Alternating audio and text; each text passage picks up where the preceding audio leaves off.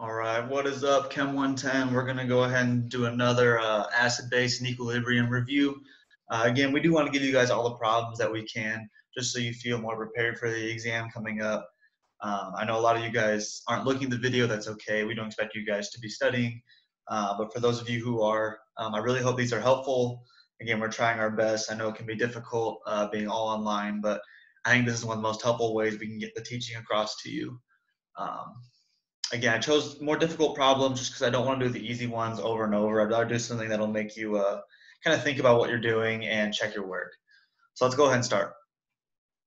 So we have a gas-water shift reaction as shown below. It comes to equilibrium at 150 degrees Celsius, and I gave you the chemical equation. Then we're also given Kp, and we're given pressures. So right away, we should think, okay, I have a Kp, and I have pressures. We're good to go because Kp deals with pressures. So let's write out our initial ice table. You always start by writing out the overall chemical equation.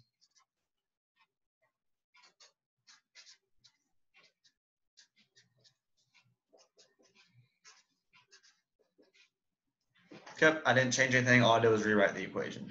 So let's fill in what we know. So we have 0.31 ATM. We have 0.31 ATM. We have 9.69 ATM. And we have 9.69 ATM. Sorry, kind of bad there. It's a 0.31.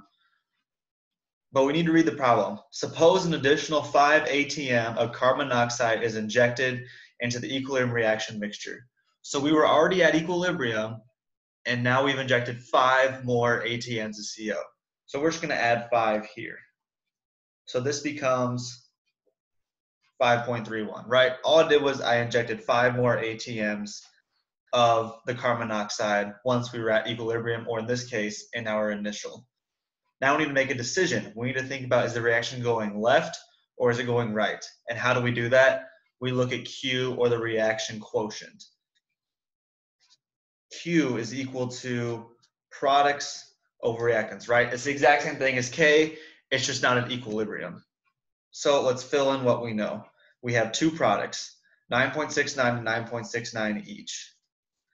9.69 and 9.69. Divided by our reactants. We have 5.31 and 0.31. Everything in my reaction has a coefficient of 1. 1, 1, 1, and 1. So we're good to go. We don't have any exponents here. Run the numbers here, and Q would be equal to 57.04. So we're given Q, 57.04, and we're given K. K is 1,000. K is greater than Q. So which way is our reaction going? It's going right, because whenever you compare Q and K in this order, K on the left, Q on the right, whichever way this arrowhead points is the way your reaction is going. So in this case, the arrowhead points right, so we have to go right. Minus x, plus x, plus x. Again, we're going right, so that means if we're going to the right, these appear and these would disappear, right? Left to right, disappear, appear. So now we just add. This would be 5.31 minus x, 0.31 minus x, 9.69 plus x, and 9.69 plus x, right? All I did was I dragged down each of these plus x's or minus x's. Now we can set up K. K is the exact same thing as Q, right? It's just what's the difference between K and Q. K is at equilibrium. So let's go ahead and set up our K equation. So K was 1.0 times 10 raised to the third. And this is equal to products over reactants. So my two products right here. 9.69 plus x, 9.69 plus x. You could also write that as 9.69 plus x squared, because I mean, you're just multiplying the same thing. And then my two reactants. 5.31 minus x and 0.31 minus x. Again, there's no stoichiometry. Everything is a 1, so I don't have to worry about raising to any power. Now here comes the tricky part for a lot of students. We're going to go ahead and I'm going to do again the math solver function. So go ahead and click math. It's right below the alpha button, and then scroll down to solver. I'm going to clear anything that I had originally. So this would be what? E1 is my K value, right? 1.0 times 10 to the third, or if you know it as an actual number, it's 1,000, right? So my K value always goes in this top function. And then E2, or my bottom number, is the rest of this. So all of this goes in E2. Remember to put a parentheses around your numerator and denominator. So I'm going to go ahead and enter that as I see it. So parentheses for my numerator, right?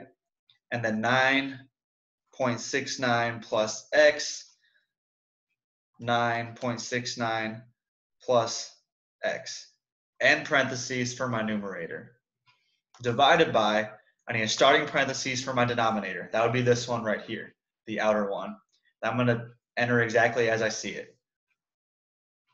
5.31 minus x times 0.31 minus x. Close parentheses for the denominator. Then you scroll down and make sure you don't solve it right away. I have 0.1181, and this was from the last worksheet. This is not the correct x value. So what I need to do is I need to zero this out. All I do is press 0. So now everything has been cleared out, and I can go ahead and solve, and I get an x value of 0.2902. We'll round up. X is equal to 0.2902. Again, if you're having trouble with the solver function, go ahead and try reworking that out.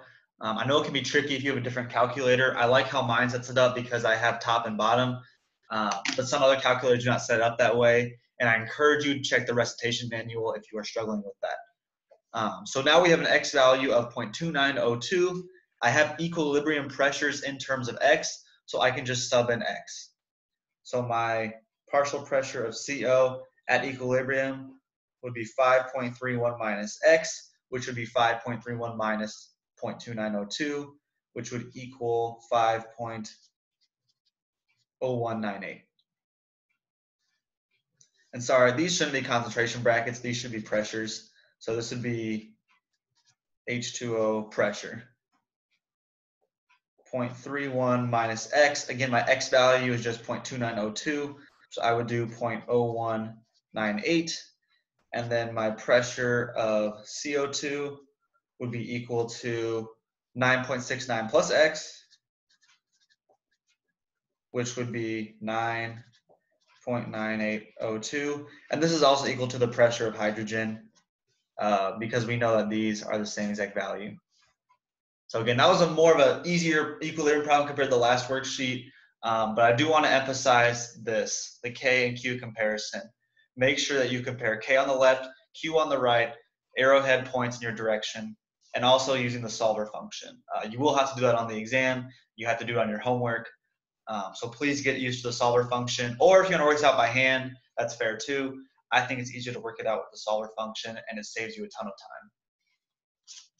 All right, let's go ahead and move on to yet another equilibrium problem. This one I feel can be a little tougher, but we'll find out. So I give you a reaction and I gave you Kc. Okay, so if we have a Kc value, what should we be looking for? Concentration or pressure? Concentration, right? Because underscript or subscript C would be concentration. If it was a subscript P, that would mean pressure. So in this case, we have C, concentrations. Suppose a 10-liter flask contains 0.25 mole, 0.15 mole. So we're given mole values. We were given a mole value and we're given liters. Moles over liters is equal to what? Molarity, right? And molarity is units of concentrations. So why don't I find the molarity for each of these constituents? So concentration of CO2. We're given 0.25 moles and we're given a 10-liter flask, right? 0.25 divided by 10 is 2.5 molar CO2. And I'm going to do the same thing for each of my reactants and each of my products. Concentration of H2. I'm given 0.15 moles, and yet again, 10 liters. This would be 1.5 molar. Carbon monoxide, 0.15 moles, 10 liters, 1.5 molar. Again, this is very basic Chem 110 Unit 1 math.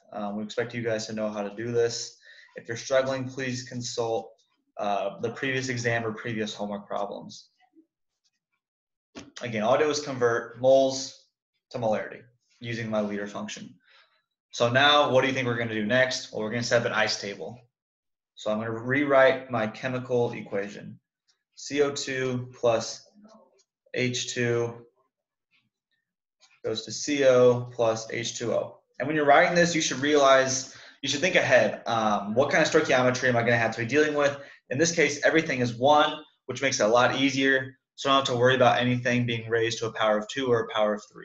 That's just something to keep in mind when you're writing out your chemical equations. So now I have molarities. Let's fill them in. 2.5, 1.5, 1.5, and 2.5. Yet again, the K and Q comparison comes up. I don't know which way my reaction is going. These actually add up to the same, so I really can't make an educated guess. Again, you can't use that 50-50 shot. I mean, you can, but you're taking a high risk there. So I'm going to go ahead and look at Q. 1.5 times 2.5, 2.5 times 1.5. Again, Q is just products over reactants, right? I did products over reactants. Yet again, they're the same. If you have the same number over the same number, it always equals 1. So now let's compare K and Q. Q is equal to 1, and K is 0.14. K is less than Q, so my reaction is going left. If you guessed left from the start, you got lucky. You should try your hand at a game of blackjack if you're that lucky. But in this case, I did the math, the correct way of doing this problem, and I found out that K was less than Q. Arrowhead points left, so I'm going left. So if I'm going left, does that mean that these two are being added or subtracted? They're being subtracted, right? If I'm going to the left, these are disappearing, these are appearing. So I would add these again, just like the last problem and any other equilibrium problem. And you should get equilibrium values as such. Again, all I did was I subtracted or added the x's. So now I have equilibrium concentrations in terms of x. What do I need to get now? I need to get my x value. How do I get x? I use Kc. Kc was 0.14. And we know Kc, just like Q, just like Kp, just like Ka, it's products over reactants.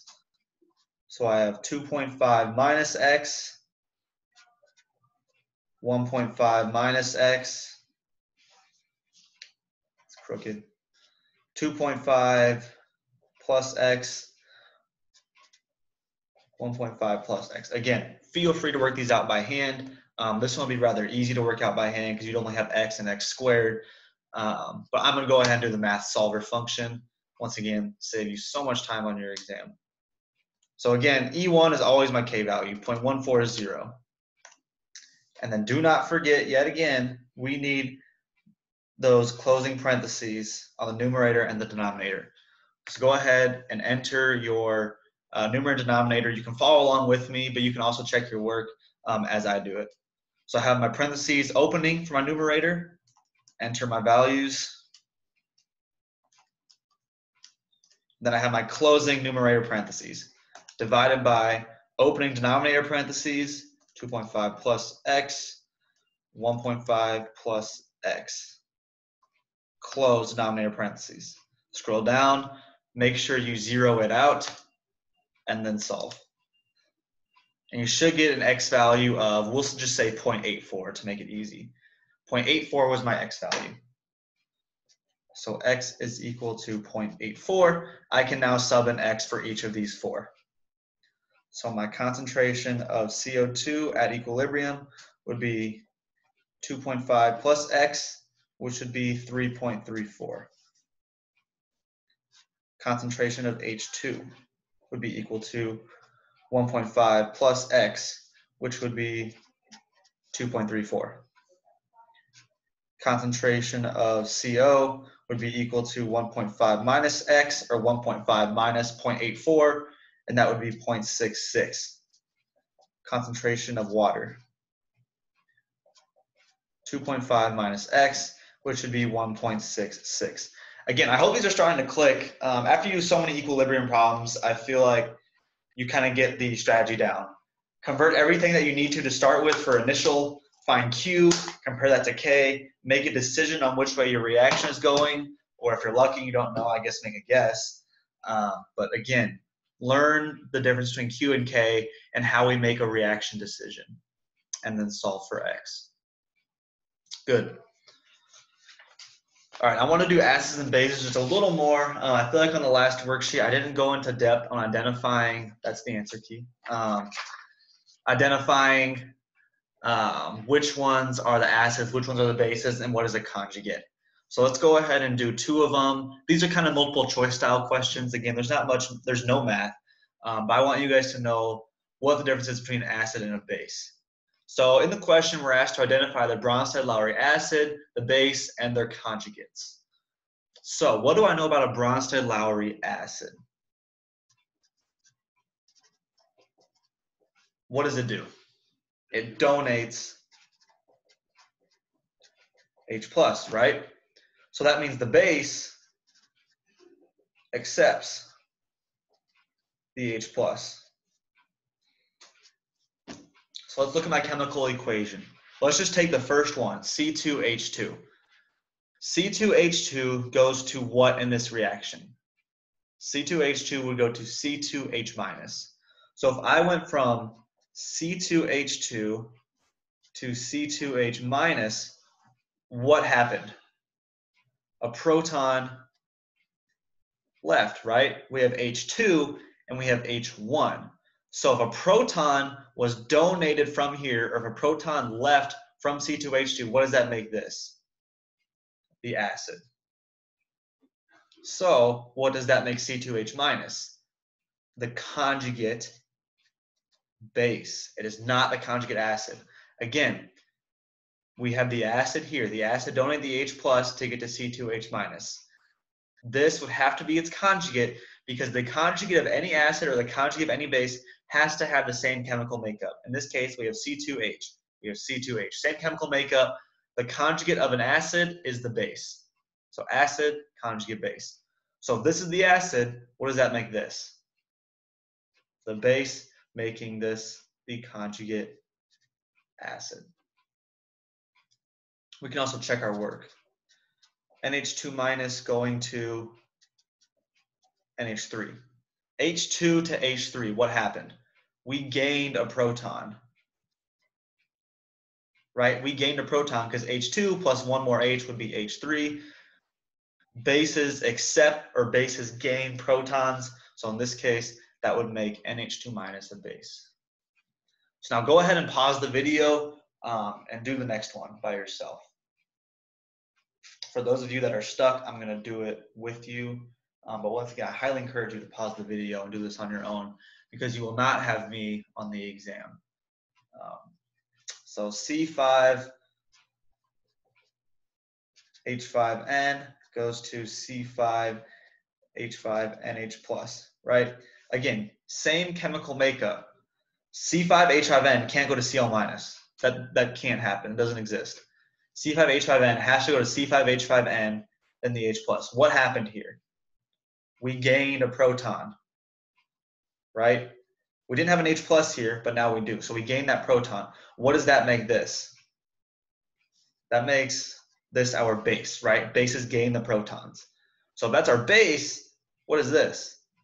The conjugate of a base is a conjugate acid.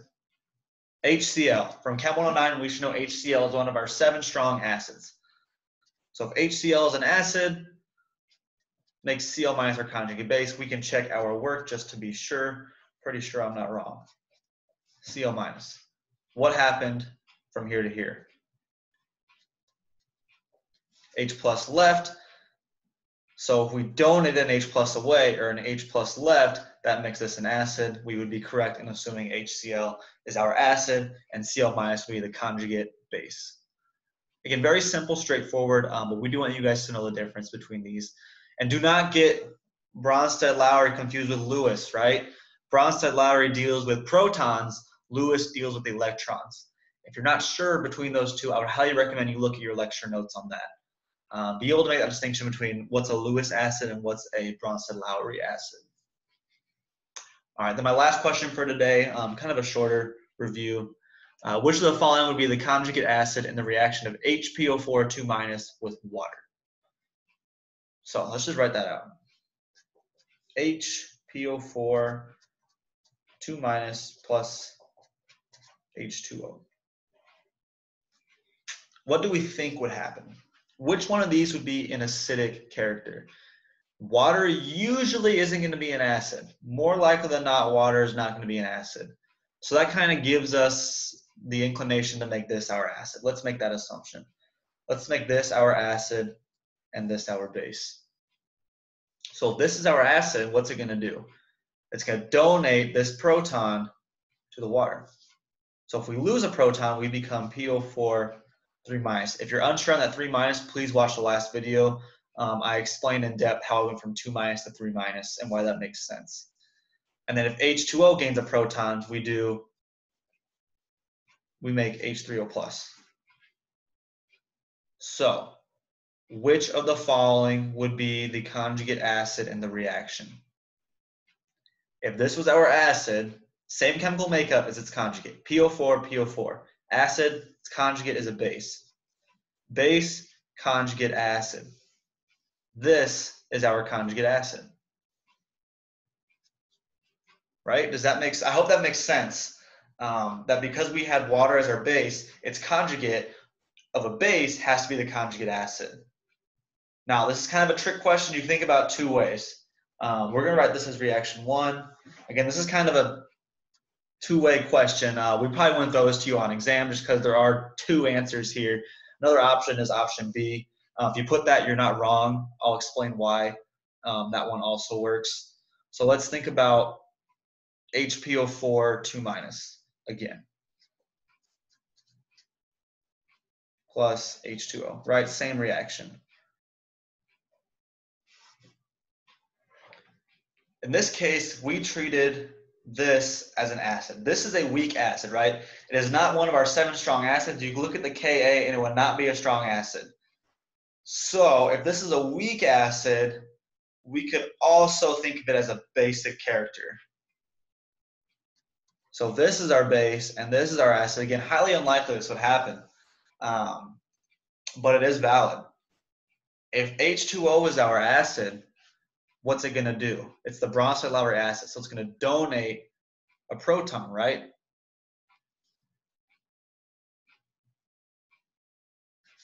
If it donates a proton, it becomes OH-, right? H2O, you subtract 1 H, it becomes HO or OH. So if this donate a proton, where does that proton go? It goes from the H here to the H here. So that becomes H2PO4-. So now what's the conjugate acid? Well, we know the base links with the conjugate acid. So that could also be a conjugate acid. Again, kind of a trick question. Given that this HPO4 2- is not a strong acid, it is valid to assume it has an acid and base character. I just want you guys to think about this one mainly. That's kind of what we've been looking at in the introduction to Bronsted-Lowry acids and bases. But again, this is also a valid answer. So that wraps it up. Again, rather short today. But I really hope these were somewhat helpful in your review if you are reviewing over break. If you have any questions, please reach out to me via Canvas. If you have my email as well, you're more than welcome to reach out to me or any of the other TAs. We are here to help you. I know it can be tough to learn chem online, but I think doing these videos will really help you guys. And have a wonderful weekend.